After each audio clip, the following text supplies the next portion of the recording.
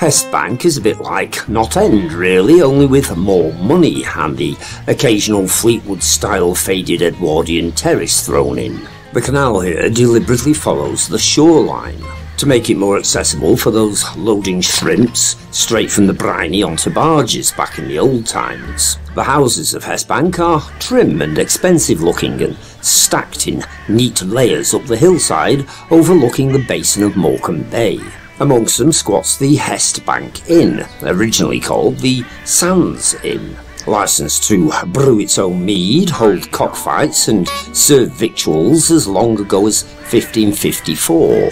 During the Civil War, or so it's said, not unlike every other pub in Lancashire to be honest, it was occupied by Cromwell's troops. In 1792 the innkeeper shot and wounded the highwayman Edmund Grose. Grose was later hung at Lancaster Castle, his corpse filled with tar and stretched on a gibbet on Hest Bank's Hanging Green, where it remained for several years as a tourist attraction. In 1799 the Lantern Room was added to the inn to help guide coaches across the treacherous Morecambe Bay sands. More than 130 people were rescued in total over the years, until the opening of the Furness Railway fortuitously killed the coaching industry off completely.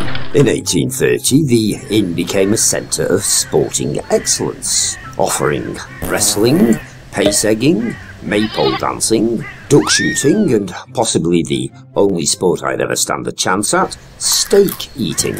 Before we find ourselves too bogged down with just one building, the guides, and one or two of the brownies as well, refer to the rest of Hest Bank as a village. But down near the railway line, where the Chinese takeaway cowers from the busy main road, it feels more like a suburb of St Anne's. It's stretching the term village thinner than James Corden's underpant elastic, to be fair, somewhere towards the northern end of Hest Bank. Although it's difficult to know where Hest Bank ends and bolton-la-sands begins, the pair of them running together as seamlessly as the notches on Eric Pickle's belt. If you're travelling by canal, you'll encounter Bridge 120. As you probably gathered, this is no ordinary bridge. It's a manually operated swing bridge, which you've probably also gathered from our abundant use of stills photography, is impossible to film and operate at the same time. Other than adding a bit of adventure for the casual tourist, it's quite frankly a nuisance if you live on a narrowboat, onwards to bolton-la-sands, which has a French le in the middle of it. It was recorded as Boldletone in the Doomsday Book, which sounds like some sort of 1960s German record player. As already mentioned, it's hard to say where Hest Bank runs out and bolton-la-sands picks up the slack. The two places run into each other with the same ill-defined borders as Michael Gove's face. It would probably be accurate, however, to define bolton-la-sands as less Hest Bank's nouveau riche estate-driven suburb, and more its own old-money, character-filled village. More accurate, but grammatically messy. Despite its crumbling, Miss Marple-esque feel, there's surprisingly little history to be had. In fact, the Victoria County History, the go-to reference for such matters, has only this to say: the history of the place is destitute of any very noteworthy event. What stories once existed now lie entombed within the architecture. The oldest church, for example, is the Anglican Holy Trinity, aka St Michael's. Its tower dating back to 1500, its list of rectors to 1216. Its graveyard runs down to the canal bank, where its gravestones erupt in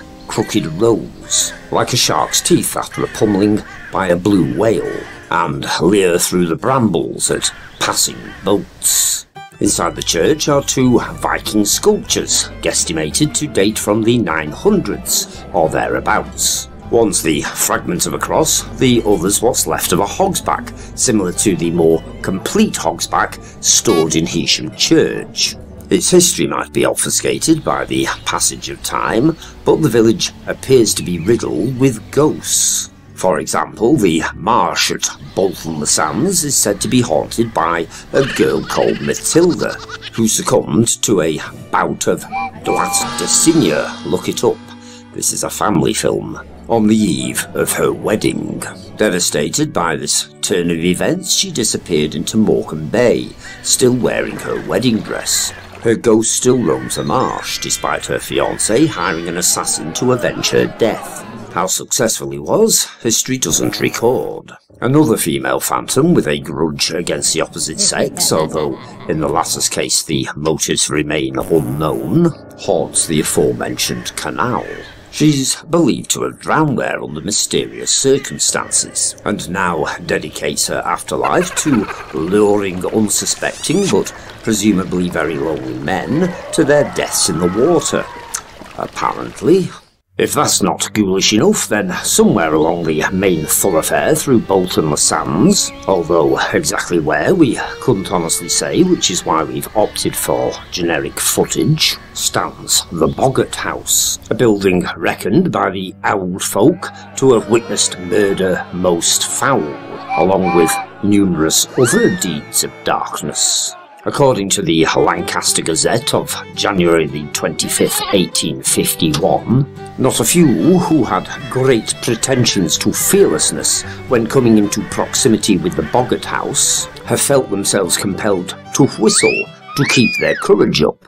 Numerous are the forms in which this supernatural agent presents itself, sometimes as a headless soldier, a gigantic sheep, or a monster goose. Regular viewers will no doubt be aware that we like gigantic sheep, headless soldiers and monster geese at Lancashire Footnotes. As the article continues, last week the Dobby made its appearance again, much to the terror of an inoffensive carter who was proceeding on this way to Kendal Market. To cut a long-winded and, to be honest, atrociously written story short, the carter was passing the Boggart House at the stroke of midnight, when his horse became spooked by what appeared to be a sheep blocking the road ahead. Naturally, the carter struck said sheep with his whip, as you do, at which point it swelled to the size of a house, and, giving him a look of ineffable contempt, burst into flames before flying off. You don't get out like that on Most Haunted. Apparently, the poor carter was petrified. The chattering of his teeth almost rivaled in noise by the bone-playing of the celebrated Juba. His knees shook, and his legs refused to perform their office. To be fair, you don't get newspaper articles like that anymore, either. On which spine-chilling note, please click like, subscribe, and do all the usual stuff to prevent YouTube from evicting us, and with a lot of luck, we'll return again shortest with another thrilling episode of Lancashire Footnotes.